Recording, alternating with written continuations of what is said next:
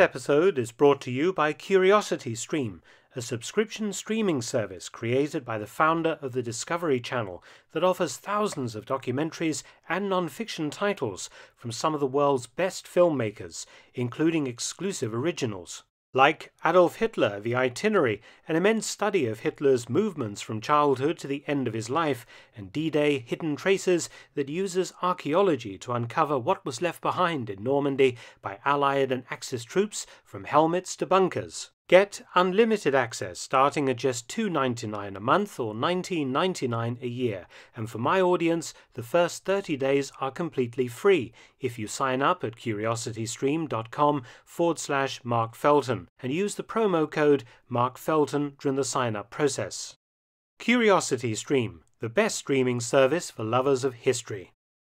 This is the story of a largely forgotten Cold War conflict, the Second Korean War, that occurred between 1966 and 1969, precisely when America was mired in the Vietnam War. US soldiers were killed and wounded during constant combat along the border separating North and South Korea, dramatic events hardly discussed today. Most people are familiar with the Korean War that occurred between 1950 and 1953. It was a conflict that had its roots in World War II. When Japan surrendered in August 1945, its forces still occupied much of Korea, which had been a Japanese colony since 1911. Soviet forces had occupied parts of the north in a short campaign against the Japanese, while US forces arrived in the south to disarm and repatriate the Japanese occupiers. Korea was divided into two occupation zones along the 38th parallel.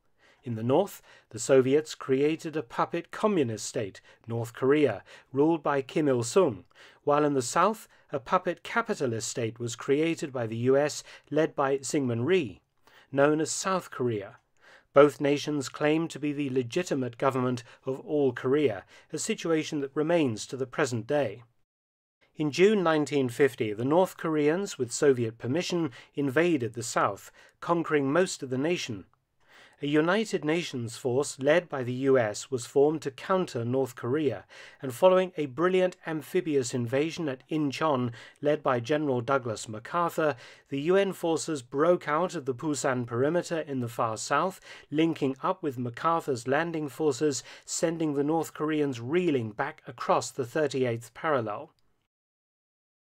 The UN pursued the North Koreans to the Yalu River, the border with Communist China, causing Chairman Mao Zedong to launch a huge counteroffensive to save the North Koreans.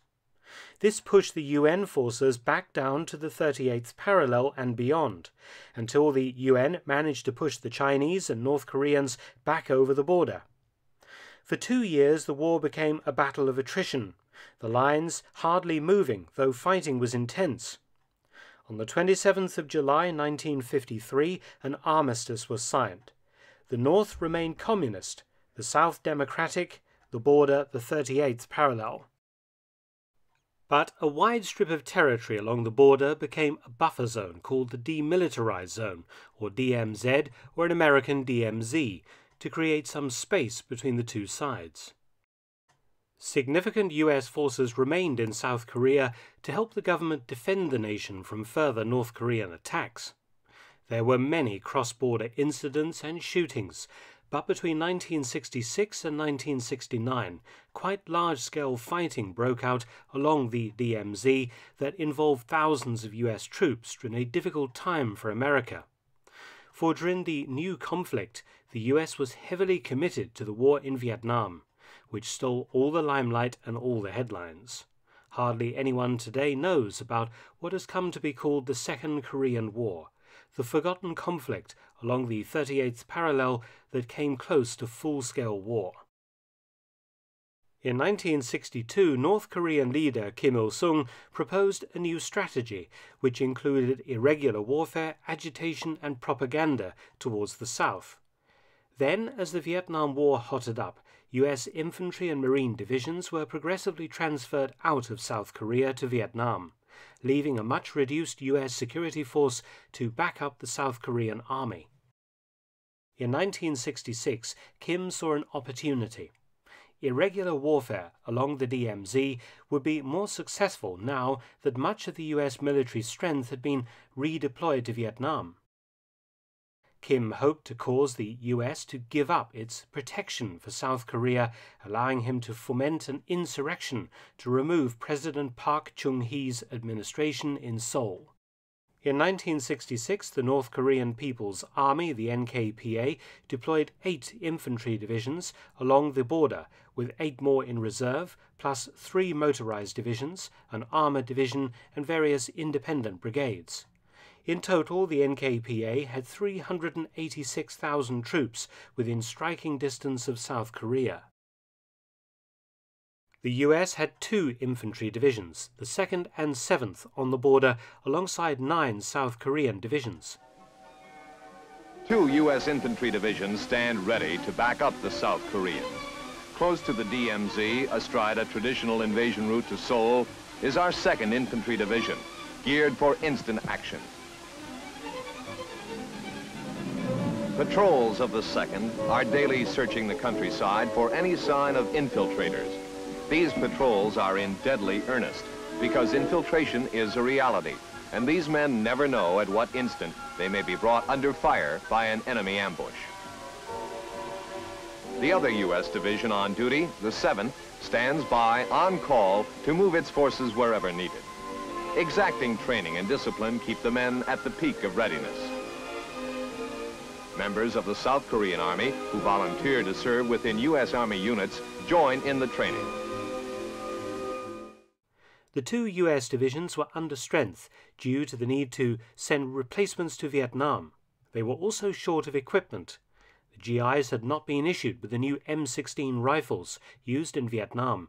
Instead, they still used the older M14.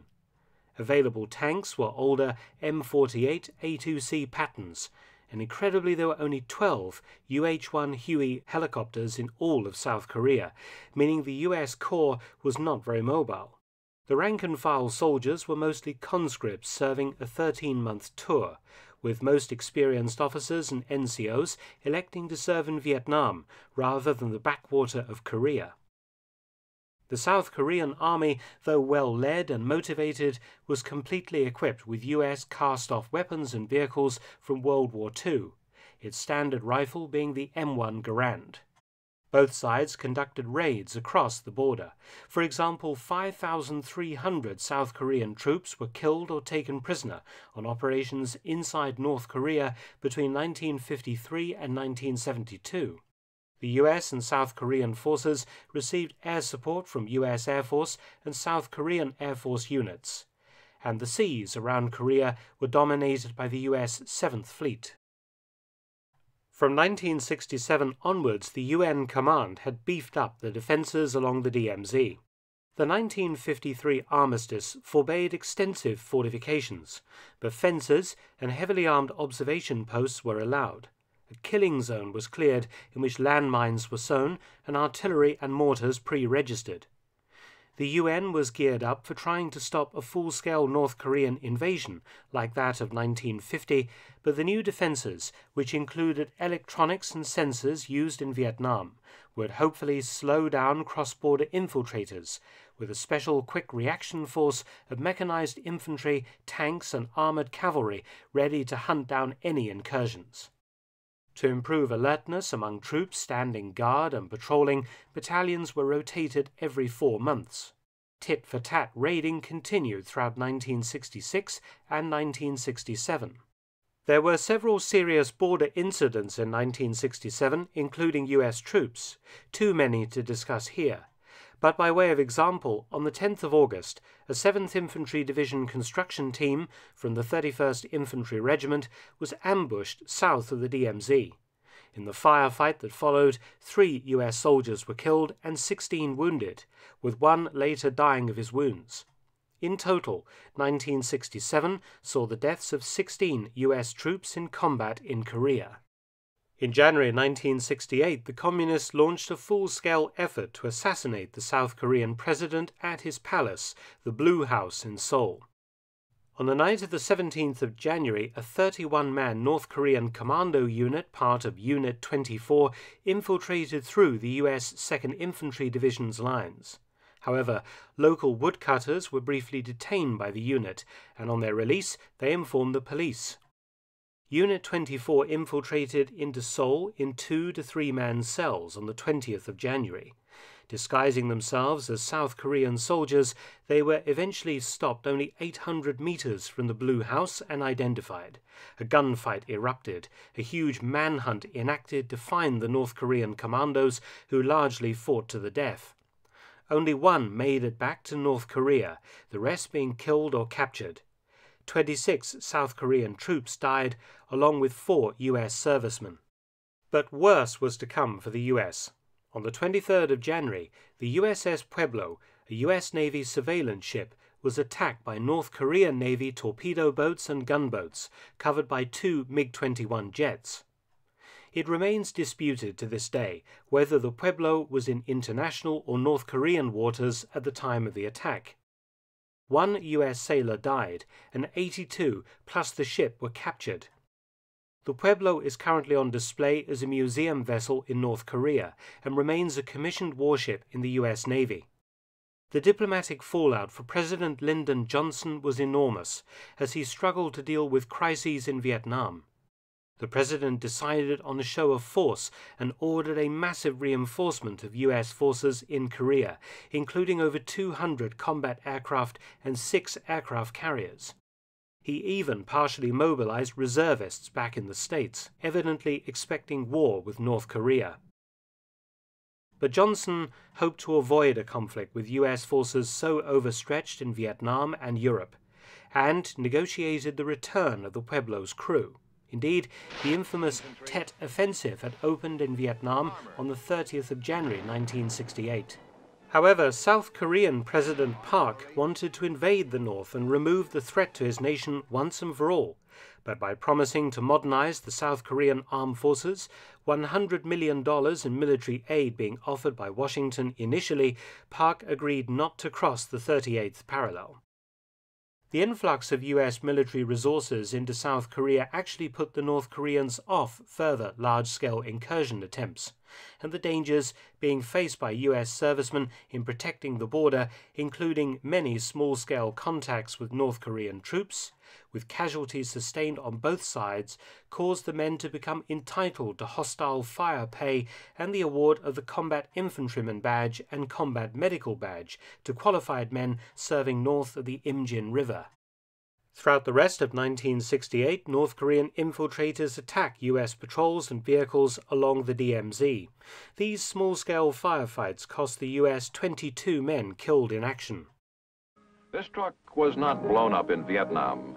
It was ambushed on April 1968 by North Korean communists in a flagrant daylight raid across the Korean DMZ. The 3 soldiers of the 2nd U.S. Infantry Division and 1 Katusha soldier who were murdered in this truce violation were on their way to lunch. The North now switched to trying to infiltrate South Korea from the sea rather than through the Demilitarized Zone. On the night of the 30th of October 1968, another unit of North Korean commandos, 120 men strong, landed at 8 different locations along the coast, with orders to set up guerrilla bases in the Taebaek Mountains. Alerted by local citizens, South Korean forces hunted them for 2 weeks, losing 40 killed, plus 23 civilians killed or murdered by North Korean commandos. 110 North Koreans were killed and 7 were captured. On the 15th of April 1969, the U.S. suffered significant losses when an American Air Force EC-121M Warning Star electronics intelligence aircraft was intercepted and shot down by 2 North Korean MiGs, 167 kilometers off the coast. All 31 crew members were killed. President Richard Nixon considered a retaliatory airstrike against the MiG's base, but his advisers persuaded him that it might cause a full-scale war, something America could ill afford as the Vietnam War rumbled on. During 1969, many more small-scale infiltrations were dealt with, involving regular shootouts. As the men of the 76th Engineer Battalion began to line up for their supper, their mess tent was suddenly hit by heavy machine gun fire from communist raiders.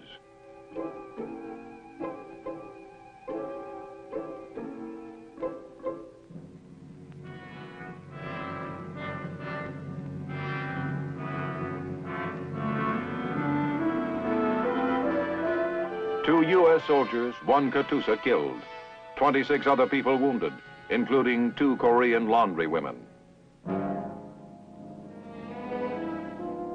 This is where a barracks building stood, located at Camp Wally. It was demolished by a planted time bomb. 2 soldiers were killed in their sleep. These are only a few variations on the communist theme. In total, 1969 witnessed the deaths of 5 U.S. soldiers in combat in Korea. On the 17th of August, a U.S. OH-23 Raven helicopter strayed across the border and was shot down.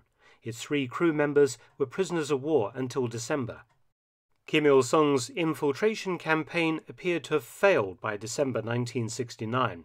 He purged the generals responsible for the failed campaign and concentrated on building up his conventional defenses. New infiltration tactics were also formulated, including tunnels dug under the DMZ. The Second Korean War cost the US 75 soldiers and airmen killed in action and a couple of hundred wounded, while South Korea lost 299 soldiers killed and 550 wounded.